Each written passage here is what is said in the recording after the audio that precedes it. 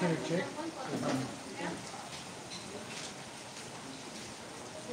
Hey, thanks for coming. You're always here. I greatly appreciate it.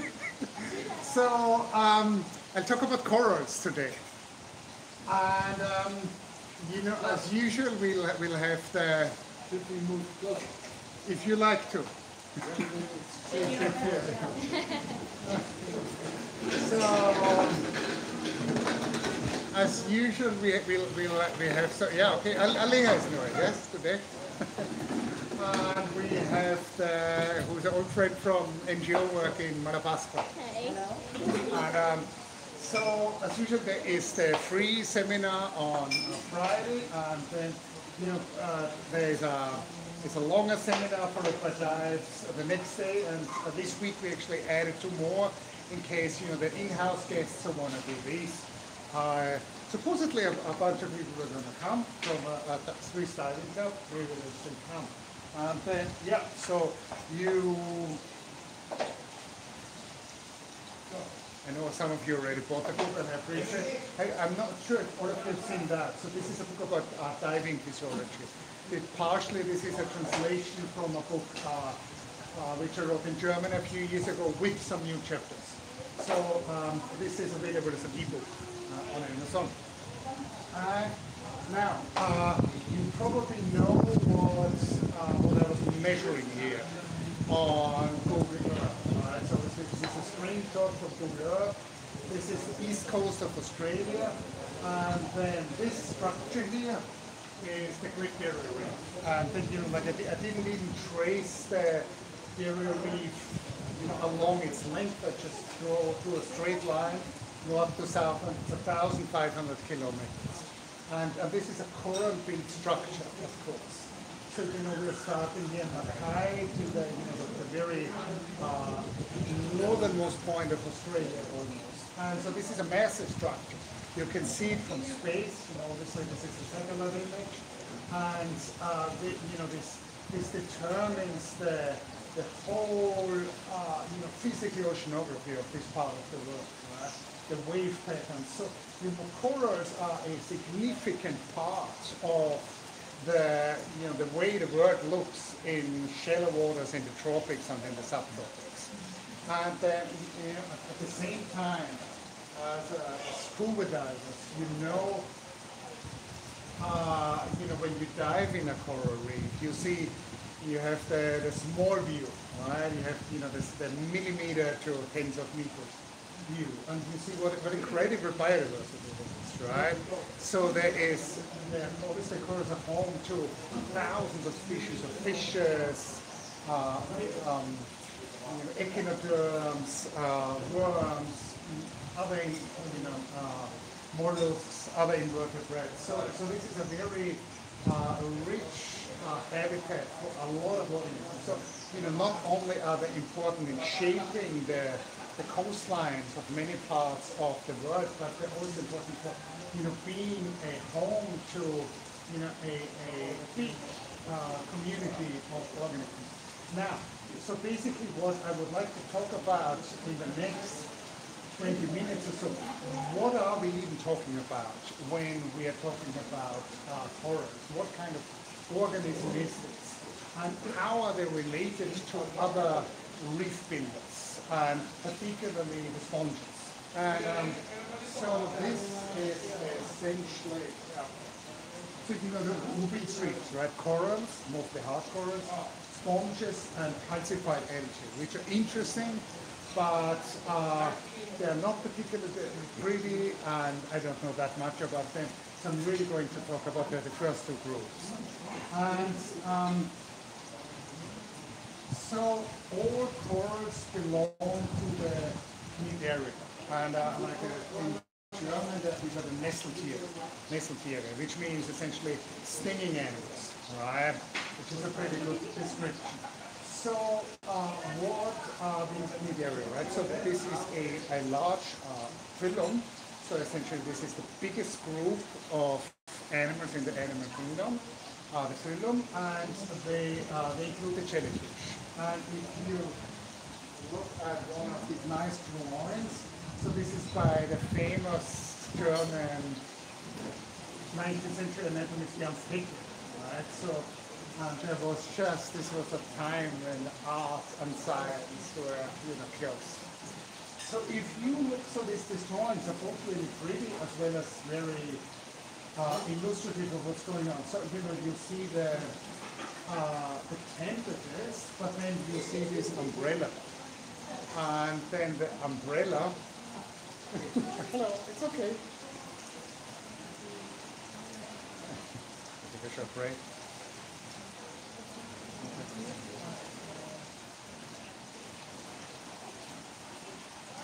So, Ella, do you know which one is drinking water? Can you just give me a glass? Thank you. Thank you very much. So if you look at this, I'm not sure which glass to use. This umbrella essentially has two layers. There's an outer layer and there's an inner layer. And this is fundamentally simpler than the basic anatomy of any other animal. Thank you so much.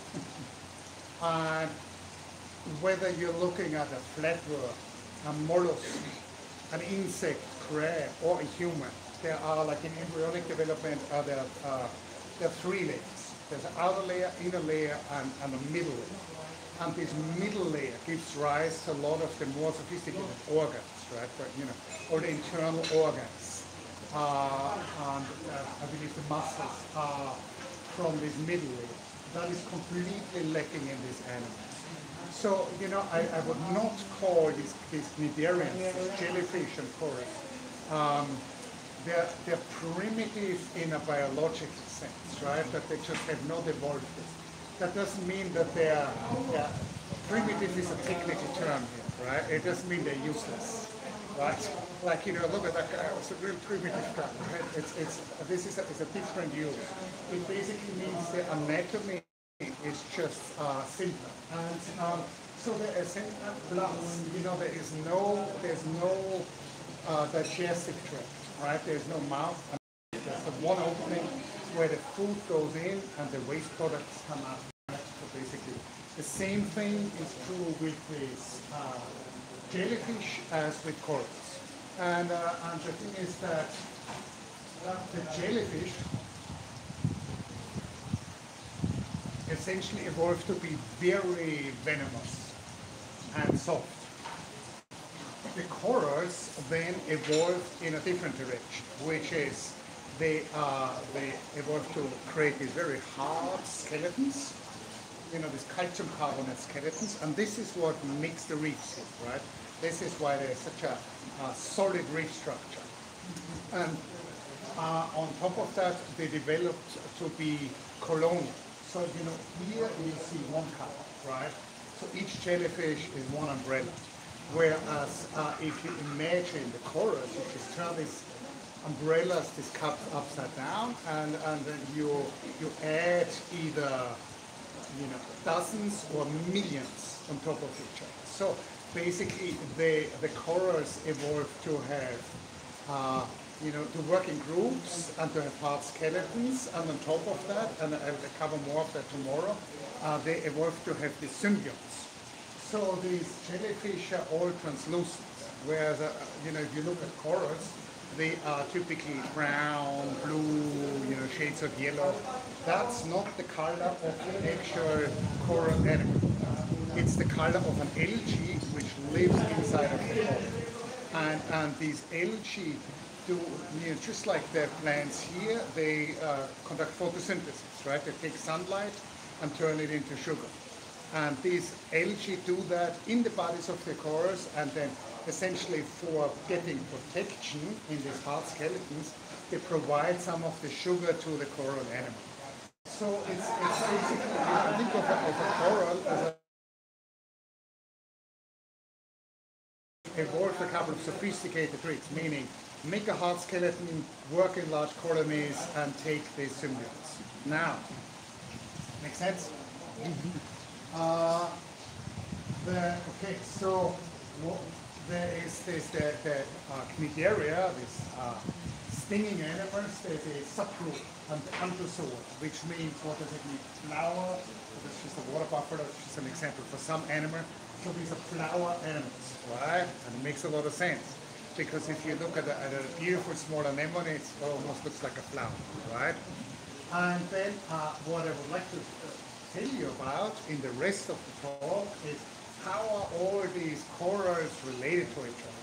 And I think, you know, there's some interest to the taxonomists who sits in his museum of spa. I think this also informs the diver, right? So once you understand species, but you will really understand, you know, this is this group. I roughly know what this is. Now, so this is a family tree, right? So you can make a family tree for your own family. So there will be your grandma and your grandpa. They have like 8 kids, right, typically. And then, you know, the next generation, maybe they had, some people have no kids, some have 3, and then, you know, at each generation there's a branch point. Here there's a branch point. This is evolution, right? So this started roughly 520 million years ago for animals. Now, at each branch point, like a very simple, essentially anemone-like organism, split. You know, one lineage remained an anemone, and the others essentially became more like a coral. So they started developing as helical, right? So each branch point here is not a single generation, but it's essentially a big step in evolution. Now, we can, so these, when I teach this in university, I always ask the students, have you ever seen a tabulata and coral?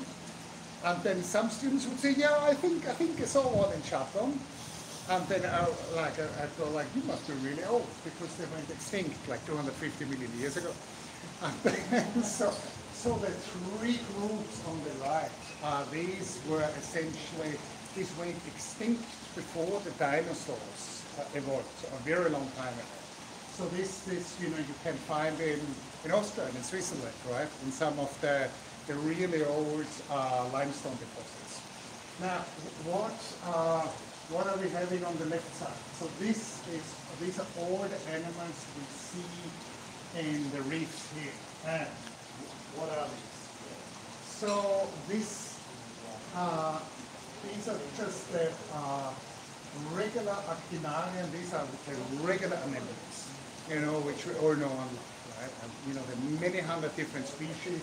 So these beautiful large anemones, which are the home to the anemone fish, and, you know, the much smaller species.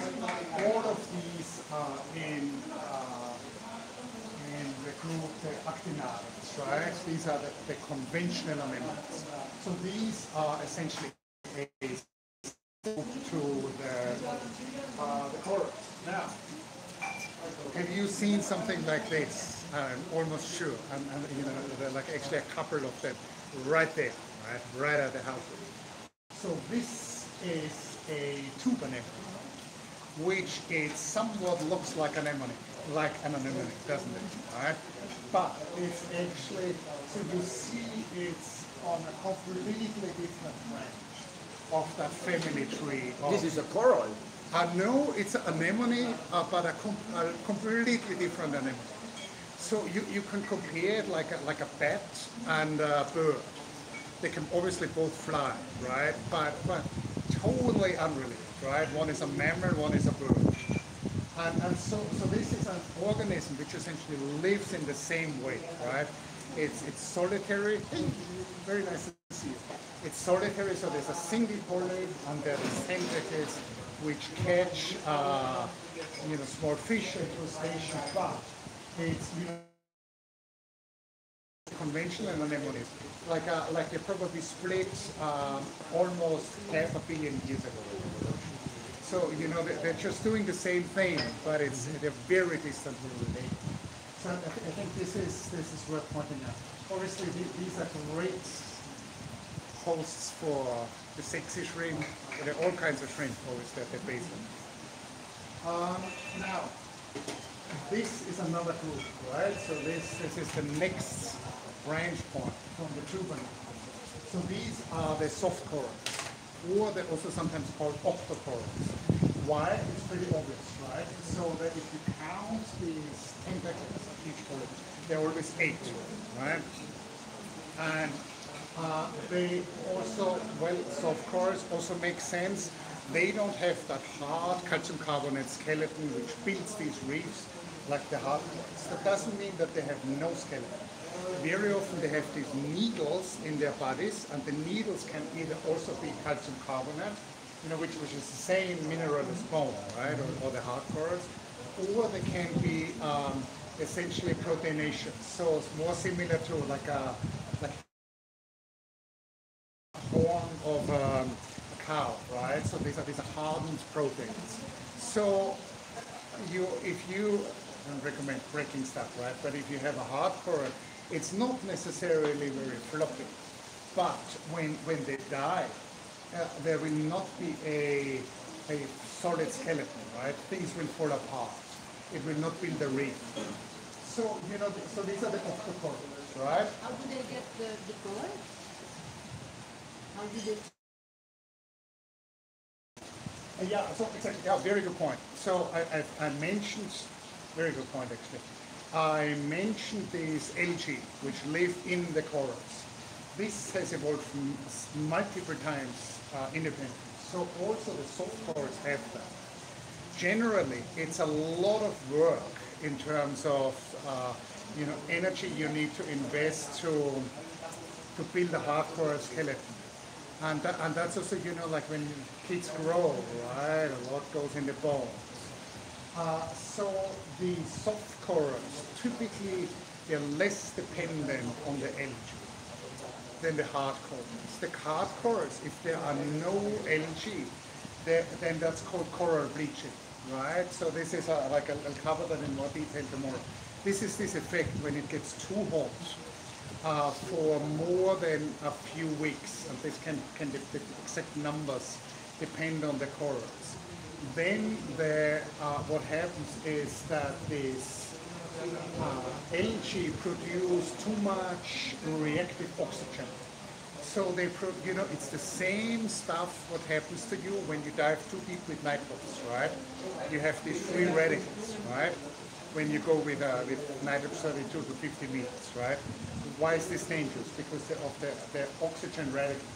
So the same thing happens then, that this algae produce oxygen radicals, and the corals just go, oh, sorry, you need to leave now.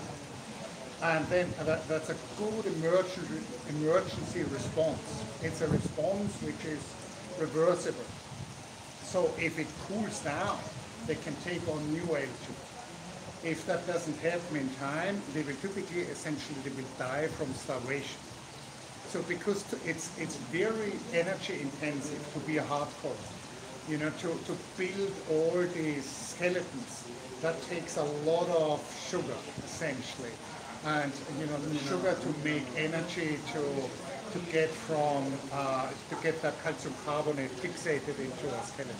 So the soft corals, their skeletons are much less important, right? So when they lose their algae, they're typically not as affected.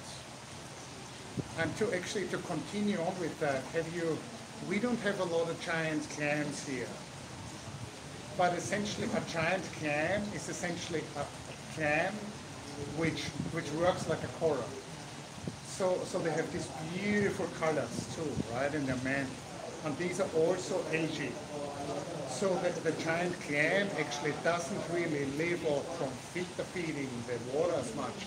It's like a little clam, but it's acting like a coral in that it's getting all this energy from the sunlight. And the giant clams can also bleach, but also the giant clams are more like the soft corals, that the bleaching will typically not kill them, whereas the bleaching will kill the hard corals. So, next family here. So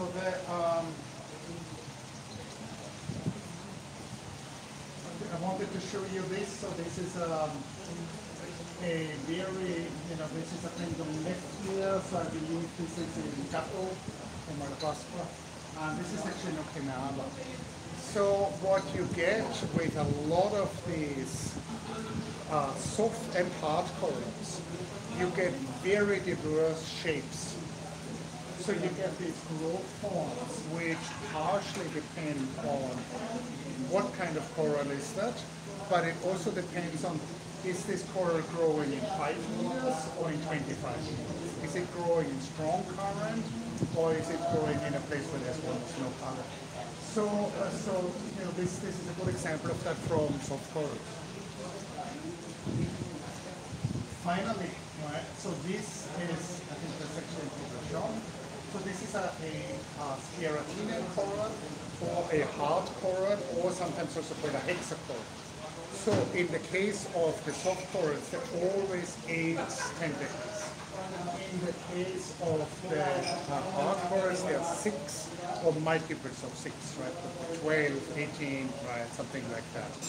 And so these are really quite these are amazing animals, right? So as you've probably seen, all of you, and I may have this coral. And you know, it's really, what's the wingspan, like the size of this, it's probably 2.5 meters across. So, you know, these are gigantic animals, you know, building these huge structures. And you can also see, you know, even on that little picture there are 3 species of fish. So these are, you know, these Carotinian hardcores, the hexacorals. There are 2 more groups then, which I have not covered. And I actually don't have, excuse me, I don't have very good pictures of them. You sometimes see them when you go a little bit deeper. You kind of see the picture of this, so the corallimorphs and the swantees. What these are, they're like almost hard corals. So they have the same 6-fold symmetry. They're colonial, but the one step which they have not taken is to build hard skeletons. And actually, sometimes when you go deeper on walls, when you see the picture of the swantees, they look like little buttons, right, which cover a spot. So when you get deeper on walls, or when you go in a crevice, right, why would they be in a crevice? There's very little sunlight, right? So the hard corals can't. You know, these are essentially sister groups which have almost made it to being corals, but not quite. How do they get their energy? Filter feeding, right? So the main... Instead of the sunlight... Exactly. So even hard corals filter feed. And when you go diving at night, right, you often really see the tentacles come out, right, and then they, you know, they will catch shrimp or fish larvae. This is probably in a hard coral, it would be something like 20% of the energy intake. In a soft coral, it would be much more. And with the zoanthids and corallimorphs, it would be 100%. So in a anemone, it would almost be 100%. So, yeah, a few more comments, right? So this is a black coral. And this, I think, is on a shipwreck. And actually, these black corals do very well on artificial reefs, right, like in Nuka, and on shipwrecks, like a man-made structure. Why is it called a black coral? It's black when you bring it up and dry it. But the skeleton is black. Exactly, the skeleton is black, and then people would make jewelry, right? And hopefully not anymore, but hopefully it's yellow. It's protected now, actually. Yeah, hopefully, and people stick to that, right? So, are you familiar with Hunter S. Thompson? Yeah, anyway. And so then these they look a bit like soft coral, but they're actually hexacorals. So they're close cousins to hard corals. And this is a bit of an outlier, right? So they don't build hard skeletons and reefs, but you know, in terms of the evolution, they split last before they split from hard corals. Then, okay, so there is one more group which is what we're discussing, which are the sponges. And now there are reefs in deeper areas, so there's actually a very large reef right at the mouth of the Amazon River in Brazil. and that's mainly composed of algae and of sponges. And so there are large reef structures in the world where sponges really play a major role. And here, of course, there are also many different species of sponges. It's worth pointing out what is a sponge, right? And it's one more step back in terms of complex body design from a coral. And again, I want to show you these beautiful drawings by Heckel. So a sponge is, in a sense, a coral is closer related to us than to a sponge. A sponge is really the first, the simplest animal possible. Corals do have a nervous system, and you shouldn't touch stuff, but sometimes you can touch stuff. So there are all these leather corals in Apo Island, right? Like in the shallow parts, they look very leathery and they have this thin polyps coming out. I'm sure you've seen them many times. If you poke them at one point, actually the polyps start retracting and that propagates, right? So there's it's almost something like pain reception in a coral, right? It's much, obviously, it's not like a human or mouse nervous system, but it's a nervous system. A sponge has nothing. So a sponge is essentially, so you can see up there, it is a large filter. That's what it is. There are few different cell types, but there is no, the sponges grow in a very flexible way, right? There's no, biological outline. We're going to make a cup, and then they're going to be tentacles, right? So this is one mass of cells with holes through, and then they create, with the cilia, they create a water current, and then they take out plankton from the water. So, obviously, so these are also some of the oldest animals which have ever been found. Right? So, more than 600 million years old, old sponge fossils.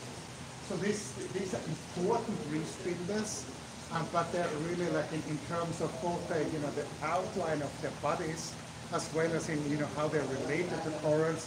They're very distant. Really quite interesting. So I hope you found this interesting. I'm not sure if you have plans tomorrow. Aleha will join. So tomorrow, I want to go more over the coral growth forms, types of coral reefs, very interesting. There's actually many examples in the Philippines. More about the relationship with the symbionts, about the relationship, of course, with fish, particularly with surgeonfish, which are algae eaters, right? And the algae are competitors of the corals. So there are many interesting dynamics, threats to corals, and yes, of course. You were talking about the algae and the corals with the bleaching, and you said if the temperature goes below or reduces again, that maybe the algae then comes back. What is that? What's that time frame? I know it's not an exact time frame. I believe that normally I think it's something like 5 weeks. So it's really a very short window. It's something like that. And then it depends a bit on the type of coral. There are some corals in the Red Sea where it gets really warm because it's kind of shallow, which do very well in terms of resistance, others not so. Here we're in a lucky position, right? So here there's what's called the Bohol jet. So there's a strong current coming from Bohol, and it's several hundred meters deep between Bohol. So essentially it shuttles a lot of water. But there's a prediction for this year that there's a strong El Nino year, right? I'm sure you've read about that, right? So there's in the Pacific, there is warm weather systems which shuttle hot water here. So probably, hopefully not here, but unfortunately probably other places in the Philippines and in places like Micronesia, it's to be feared that there will be significant Maldives again, for sure. Yeah. That's they always get hit, right? Now, Is there a way? I think the temperature increased 2 degrees this year. yeah. And then it seems that there's just no good buffer there, right? Yeah, So after the coral bleach, yeah. then if it goes cold, then again in a couple of years, does the coral then regenerate, or is it like Well- that and nothing will build on top of it? Well, so basically this is what's going to happen. So there will always be a few corals, and they can just, locally grow. And there will be, so the corals essentially reproduce asexually like plants, but also sexually. And you would have these big spawning events, right? That there would be like mass release of sperm and eggs, and then you would have millions of larvae. And then this larva would, spend weeks in the water column, and then at one point they would want to settle. So hopefully, there would be enough larvae around that there's a bleach reef and they can settle. They're more, so this is partially what I'm going to talk about tomorrow. I still love you if you don't show up tomorrow. But then it depends a bit on the kind of condition the reef has been in between. So if you have a lot of surgeon fish, they will graze a lot of algae. And you can actually see that really nicely in Poblacion, down in south. So there was actually damage, right, from that. But then when the algae are kept low, there is space for the new corals to settle. If the surgeon fish have all been turned into Kinilau, then essentially the corals have outcompeted the algae have outcompeted the corals. So this filamentous algae will just leave no space for the new corals to settle. So it's basically, if you go to have you met Agani Avisanis, a friend of Ken's also. I've had the chance to go to the sanctuary in Apo, which was almost completely destroyed after Haiyan and Odette. Not Odette. Haiyan and Yolanda. Yeah. So 2013. 12 and 13, right? And then there, so in Apo Island, there's no agriculture, right? Or not very much. So there's no runoff. Then, yes, there's fishing, but not so much. So there's still surgeon fish. And in that area, they even banned fishing completely. So this reef very much recovered in 12 years. It's crazy. It looks really nice. And so why, right? I mean, it's kind of, you can do this analogy to a person. So let's say you have a cold, and then you're kind of already like a heavy drinker, and you don't eat any vegetables, right? It's going to take you much longer to come back. Whereas if you're in shape, you're going to recover from any disease. And so same thing with the reef, really. It comes down to that. Yeah. And runoff is often a big deal in Lagos, right? So like I've seen reefs up north in Sagai, which didn't look very nice at all because there's just so much sugarcane growing, and all the fertilizer grows algae, and then the coral just is at a disadvantage in fighting this algae. But it pretty much comes down to that. Did you see a little algae on the coral? Is it positive? No. There's so much. It's negative, right? And then, sometimes you see these bleached corals, right? So first they're like really they're like that, right? This color. And then that's like for 2 weeks. And then the algae start growing. And then after 6 months, there's like this layer. Green. Yeah. becomes this. So that's Exactly. bad. So that's really bad, right? So that's basically that the competition by the algae Too much. has taken over. So it's tricky, right? With reef recovery. Like another issue is where do the larvae come from? So if there's like a reef here, right, that's destroyed, and then there's still a nice reef 50 kilometers away, right, you will get a source of lava. If you have cases like again the Maldives, right, where you have this whole archipelago, and like big parts get bleached, and what's next is the shells, right? It's going to be much harder for a lava to get to. So it's complicated, but it kind of comes down to how healthy is the area, how healthy are the areas around it. Yeah. Do you see here the corals forming? Yes, sometimes. I have to ask again. So it's always in the summer tied to full moon. Have you seen that lately? No. I don't remember seeing that. Like often you have to be really lucky. You have to get like a exact rights. It might be just a few days. Right? Nice, yeah. Yeah.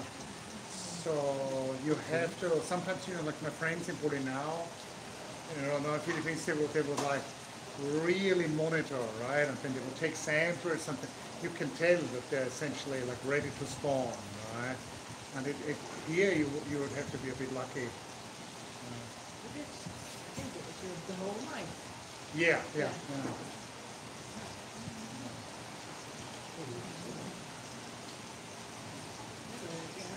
Now, Yes. can I use the opportunity to ask you, you can show them later, if that is a coral or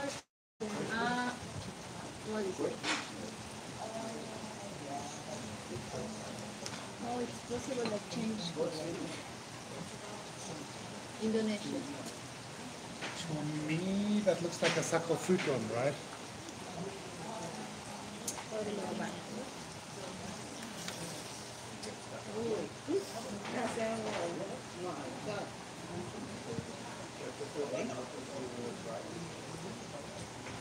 I think this